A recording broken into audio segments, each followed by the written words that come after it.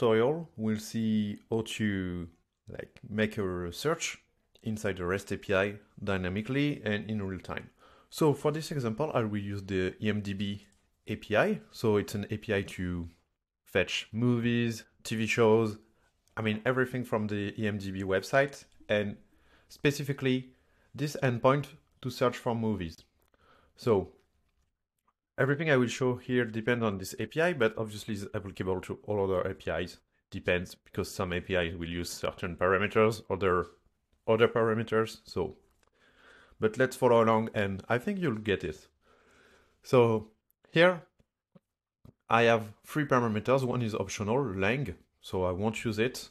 And I have to provide my API key and the expression, so what was searched by the user. And for this specific API, you can see that everything is in the URL, but we'll see that in WeWeb, if the parameters would be fields inside the post request or query string parameters and stuff like that, you can also use them and bind them to dynamic values inside WeWeb. So what I'll do is that I copy this URL. So this is a specific URL to search for Inception, the movie, and we'll change it after to match our search. So to do this, I will go into collections, add a collection. Let's call it IMDb movies. It's a dynamic from REST API, a dynamic one. Sorry. And is it a get? I think it's a get. Yeah, it's a get. So here I will paste the URL and make sure that it works. Then it can take a bit of time because IMDb API is a bit lazy. But here it works, and you see that in the results I have the movies containing Inception inside their titles. So also these movies, they seems to be in a results key. So what I do is that I will scope WeWeb collection to the results key to directly have the movies and not like the metadata. So let's wait for it. And yeah, it's working great. So now, let's say we want to add a search. So I've added here the search, but before to showcase you that the search works, I will display the data from the collection. So here on my collection list, I will bind it to IMDb movies, then use the title, the description. That's not the description, sorry, this is the description. And here I will use the image of the movie. So yeah, I have the Inception movies for the specific API call. And now I want to make it dynamic according to what I type inside this search bar. So this is a classic search bar that you can find in the toolkit. So here, for example, search bar. And what I'll do is that I'll create a variable containing the results of this search bar inside WeWeb. So to do this, I will create a search expression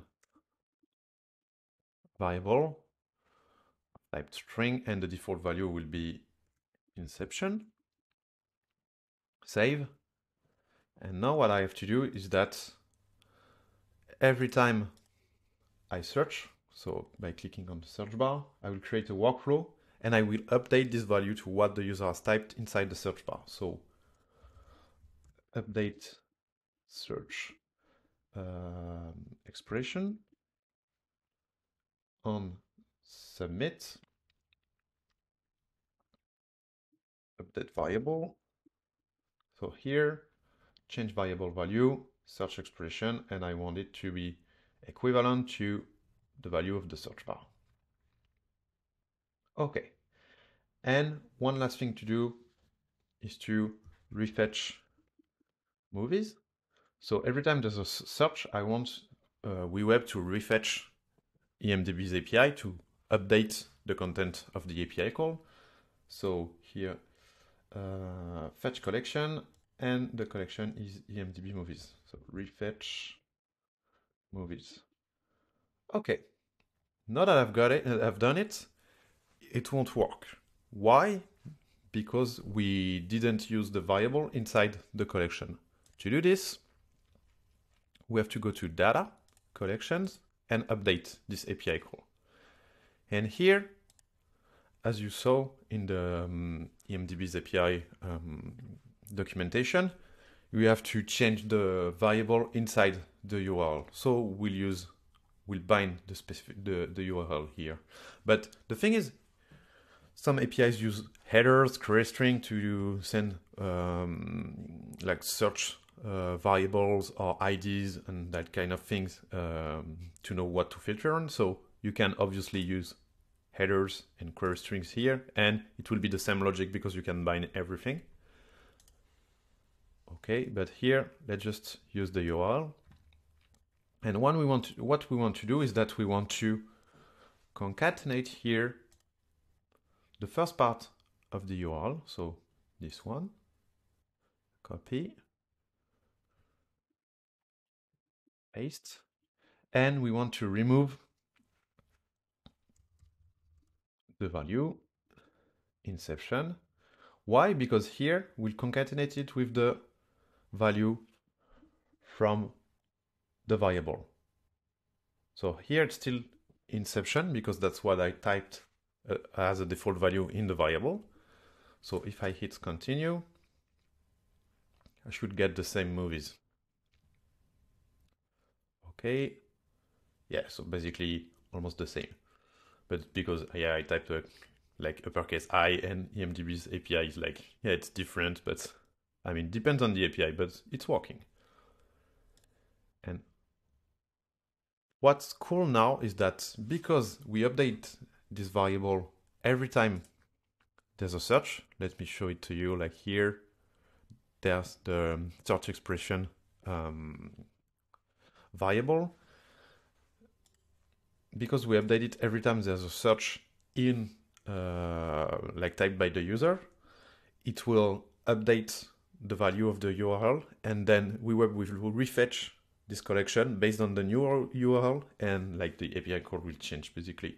So that if I do the matrix, I hit search, you see that here now the search expression is the matrix, and it's kind of slow here because it's like EMDB's API is really slow, but you see that it changed, and now I have all the results for the matrix.